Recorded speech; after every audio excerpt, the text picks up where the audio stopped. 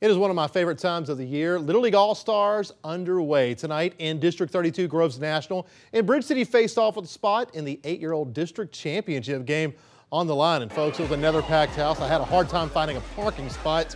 Pick things up here. It's 1-0 Groves National. Austin Erickson at the plate for BC, and he's going to rock this ball to left field for a nice single there. Later on in the inning, check this out. Runner trying to go to third. Marshall Gasson. He's going to make the throw down to third. Close play, but guess what? The runner's called out anyway because you cannot slide head first in Little League. Now Lexon Saltzman on the bump here, looking tough. He's going to get Erickson looking.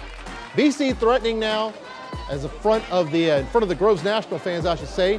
BC threatening, wild pitch, and here comes a run. That's going to make it a 4-1 ball game. After that, Groves National All-Stars, they just start throwing it around, and that's bad news, folks.